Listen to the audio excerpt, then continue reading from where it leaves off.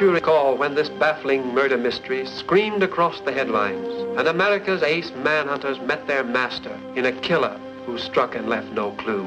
But very few know how this case was finally solved, how the killer was captured and convicted by the stars moving in the heavens.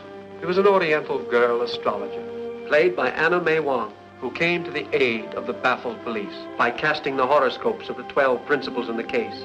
Before this case is solved, there will be 2 other deaths.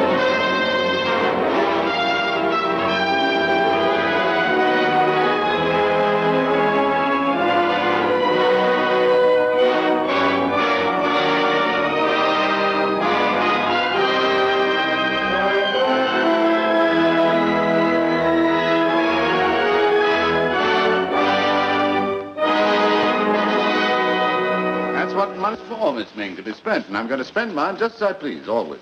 Always is a rather unfortunate word. You have only a few good days ahead at most. What do you mean by that? I'm simply telling Mr. Corey what I see in his horoscope. I can only advise you to put your house in order. 48 hours is all the time the stars allow. So that's it. You're going to plead self-defense. I'm not going to plead anything. I don't have to. I didn't kill him, I tell you. Listen, Phil, you can't laugh it off like that. I've kept my eyes open more than you think. Enough to make sure that you're going to come through. Plenty.